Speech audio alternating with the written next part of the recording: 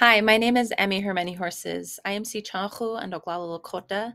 I work at First Peoples Fund as the program manager of special initiatives, but I also sing, sew, and write.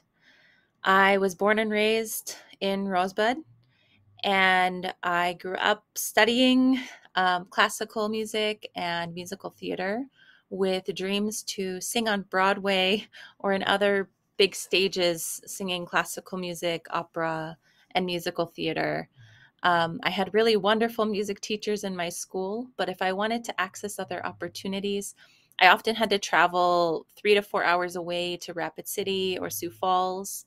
A place like the Oglala Lakota Artspace can create opportunities right here on the res. It will help to record audition tapes so that I had to send in to different music festivals, to join different choirs.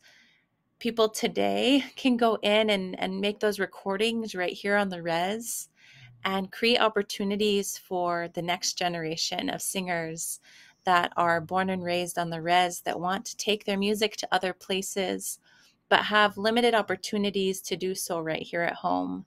And I'm excited for the possibilities that the Oglala Lakota Artspace creates for other artists to learn and be with each other and see what amazing artistic talents that we have right here at home and be able to pass that on to future generations.